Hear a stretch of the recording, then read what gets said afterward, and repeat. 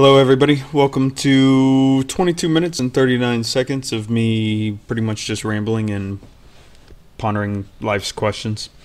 This will be section 11 and section 12 of the plans. I combined both of them mostly because section 11 here, the empennage attach, is relatively quick. I'm going to guess it's about 5 to 6 minutes.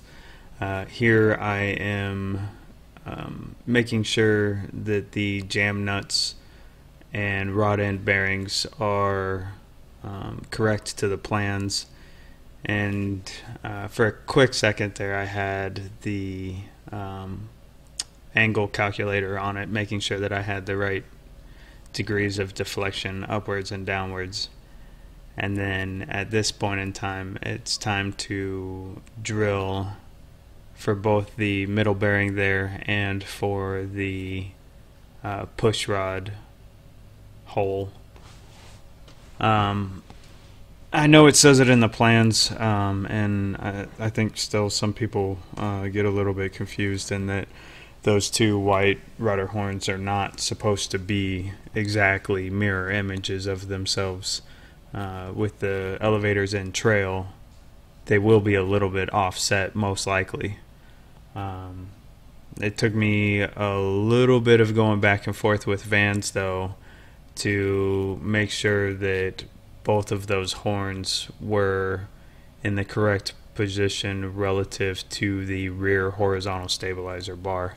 And right there I was flipping around 4 bolts that I had put in backwards. The head of the bolts needed to be on the aft section, and they were the forward section of that aft spar. Here I'm drilling the hole for the horizontal stabilizer. I got this extension for my drill. It was absolutely horrible. I went on to, it was either Aircraft Spruce or Cleveland Tools, and just bought a 12-inch drill bit.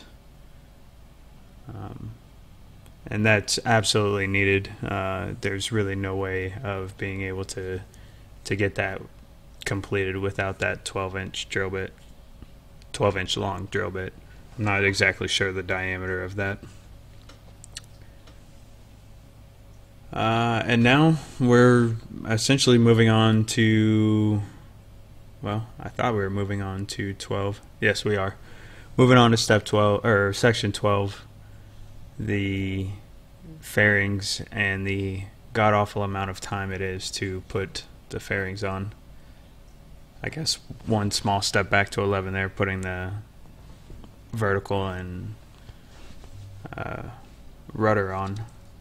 There is one washer that is put, I believe it's the top right aft spar of the rudder, that you'll have to be careful of. It essentially helps counteract the twist that is on the rudder there, and Vans specifically wants a twist on that rudder. It's even built into the spars, or so they say.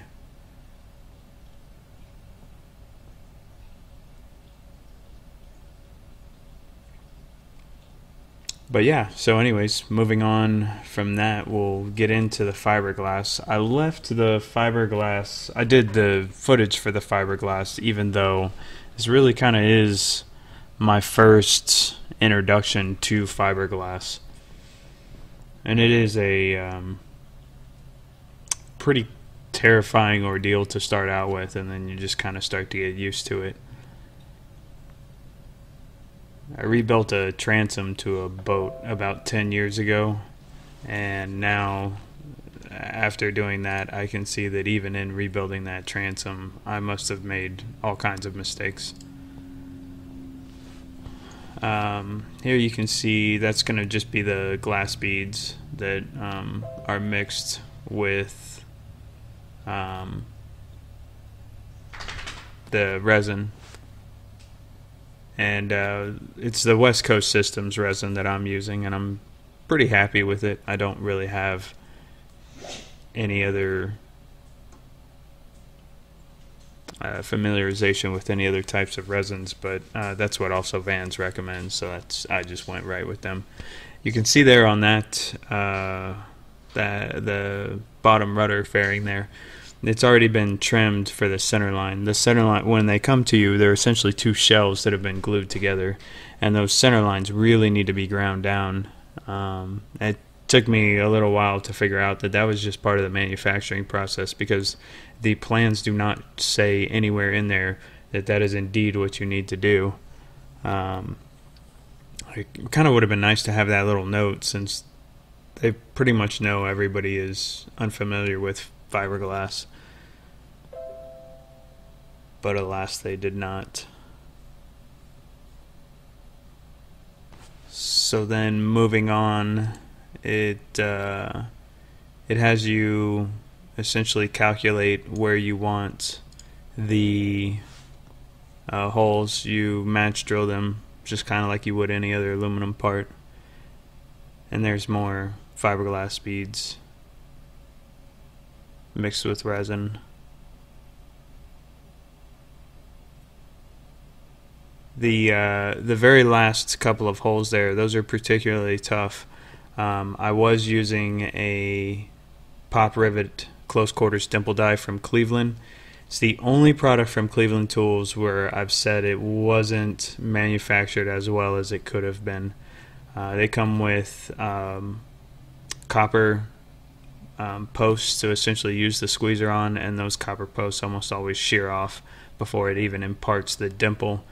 I went back and I bought a pneumatic pop riveter from Aircraft Tool Supply, and they sent close quarter pop rivet dies as part of a package. It was kind of like a sale, so I doubt you could find it now. But the close quarter pop dimple set that Aircraft Tools Supply sells comes with a very heavy duty steel post that you put in the middle, and I've yet to have that snap, and I can put a good amount of force onto my pop riveter and actually impart a dimple. I highly suggest the one from Aircraft Tools, Cleveland Tools. It's the only one. It's the only tool I've received from Cleveland Tools, and most of my tools are from them. It's the only tool where I say, yeah, it's probably should have skipped that one. Hopefully they'll run across Aircraft Tools sometime and figure out how they're doing those steel posts. Here you can see me on every single fiberglass part. I made essentially a aluminum strip that I bonded inside of the fiberglass part, because I didn't particularly like the idea of drilling a hole, sticking a pop rivet down in there, and squeezing the pop rivet with it only having the fiberglass part to grab onto.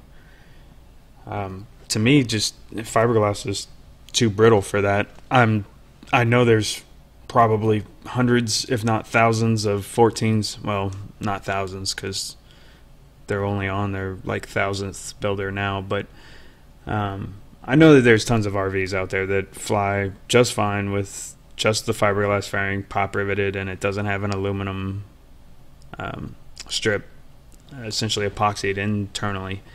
But for me, I just felt like it was a much better option. And right here you can see on the vertical stabilizer, I'm redoing, I'm going off plans, and I am putting 4 nut plates on either side of this vertical stabilizer shell so that I can eventually mount a camera. And so therefore I had to dimple the vertical stabilizer. I had to countersink the vertical stabilizer fairing in order to accept those screws.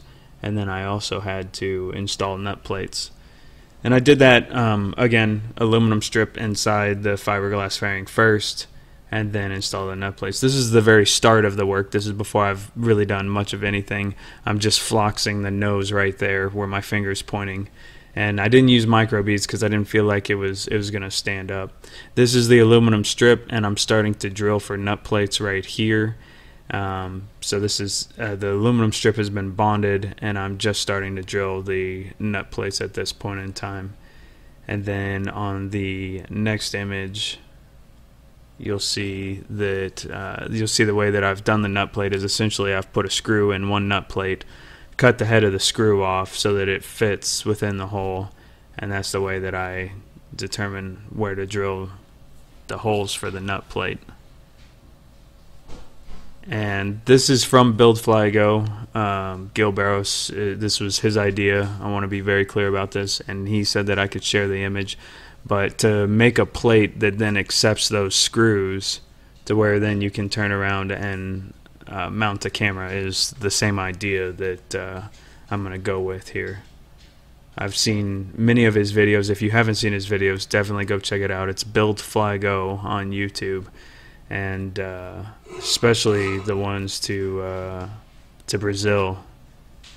He used that camera pretty extensively, and it was pretty incredible. So thank you, Gil, for the video that you posted to that. I will try to link that video so that everybody can see both can see that video where he explains his camera and how he did that. Pretty smart stuff.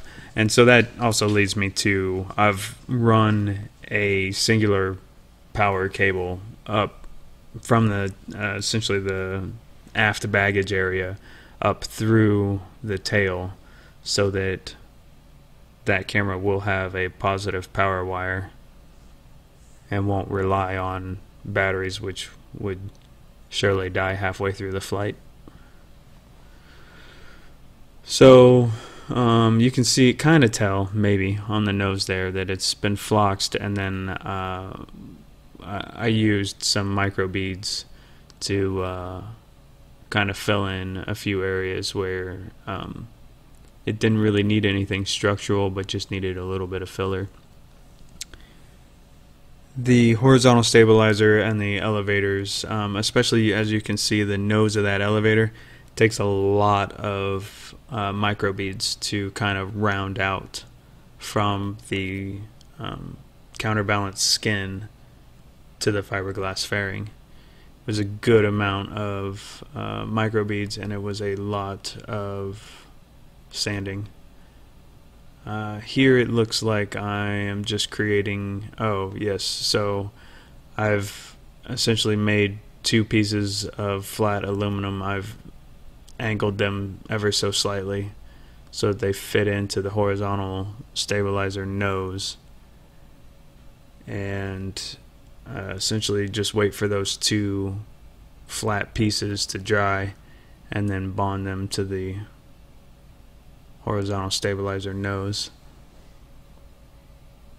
Do apologize, there's a lot of back and forth, mostly because you do one thing and then you're waiting a day for it to dry. So if you're waiting on one thing to dry, you just kind of bounce around from what has dried and what hasn't dried.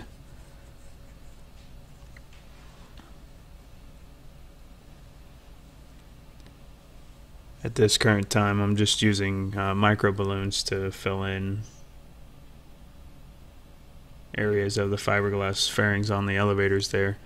And while we're at it, I know that a lot of people like to just glass over from the fiberglass fairing to the elevator. I chose not to do that. I just essentially did micro bead filler and had it contour the aluminum. Something about the idea of putting fiberglass from the fiberglass fairing to the aluminum skin, I was not overly excited to do. It's two different structures. It seemed like it had a lot of potential for cracking, whereas if I'm just pop riveting these fiberglass fairings on and they're blended to the point where they are flush with the aluminum on the other side, that has a lot less potential for cracking. I'm wish I could have made it to Oshkosh this year. I was going to, and then a lot of different things came up, so I wasn't able to. But the one thing I wanted to go around and look at in Oshkosh is whether or not those that glassed from the fiberglass fairing onto the elevator, onto the horizontal stabilizer, etc., if there were any signs of cracking. I'm going to guess probably not, because if you sandpaper the heck out of the aluminum skin, it should adhere well enough, especially with enough prep. But I just hedged my bets and said, I won't do that, and there'll be a lot less potential for cracking, especially since this is kind of my first step into fiberglass. Maybe there will be another plane. Maybe I'll do it differently next time. Hopefully it'll be a 10 next time. But yeah, so anyways, I know a lot of people use die grinders and whatnot, but I found that the belt sander is one of the best ways for me to essentially get a rough cut down to what I need. There's a lot of places where you need to trim the sections that meet up with the aluminum skin, so I found that was the quickest way to do that. Here's a foam plug that essentially I put in to make sure that that it stayed the correct angle, and then I used a vise to essentially make that bend. This is the final product of the vertical stabilizer the horizontal stabilizer to the elevator arm. I'm pretty happy with the way that those came out.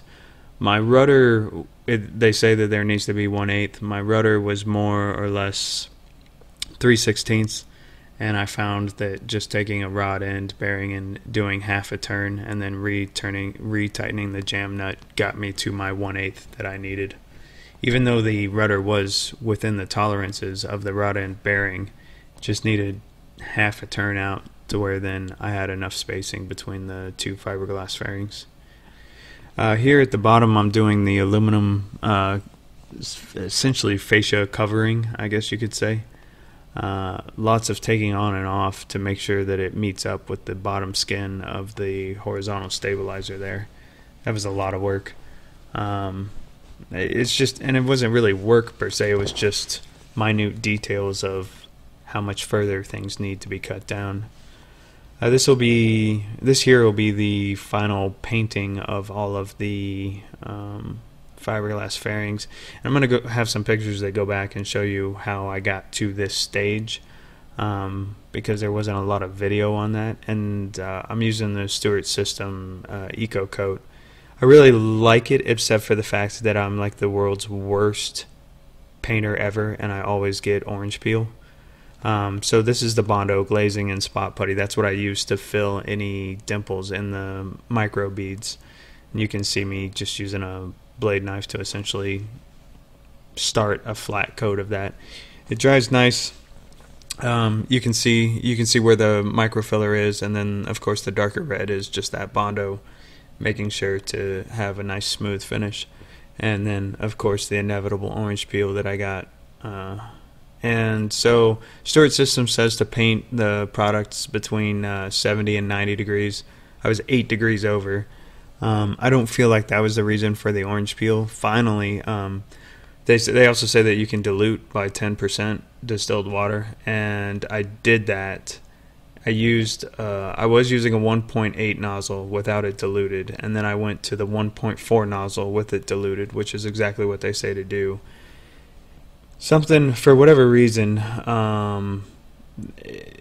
it required a little bit more high pressure than what I am used to painting, and everything seemed to smooth out correctly after that. I have no doubt that it was all user error and in no part of the Stewart System's paint.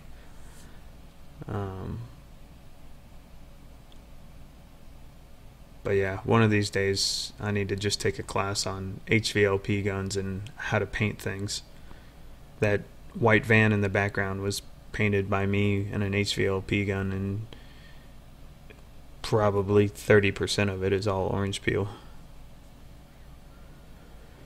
So this is pretty much wrapping up to the final conclusion of the empennage.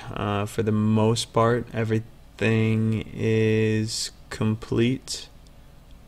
I cannot remember exactly why I have that last elevator off.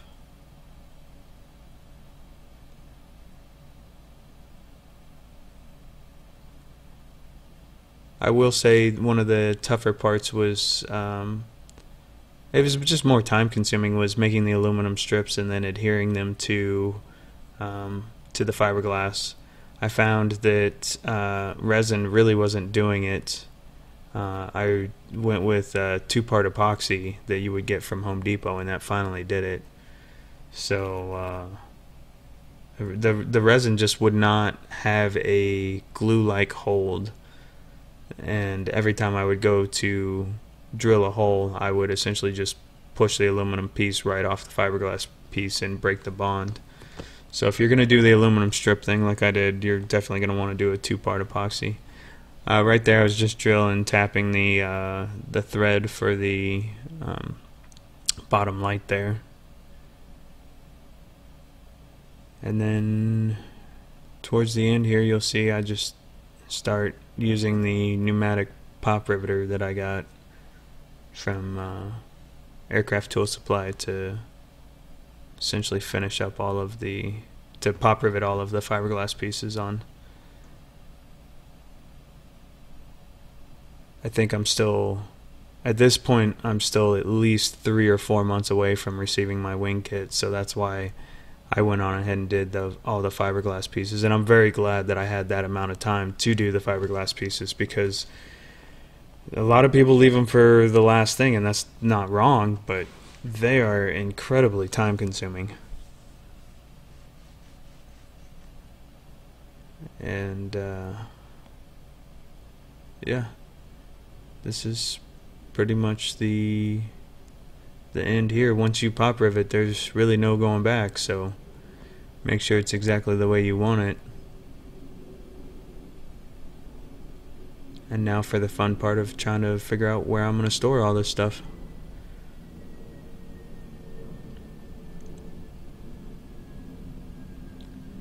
Hope everybody enjoyed the video, and I'll see you on the next one.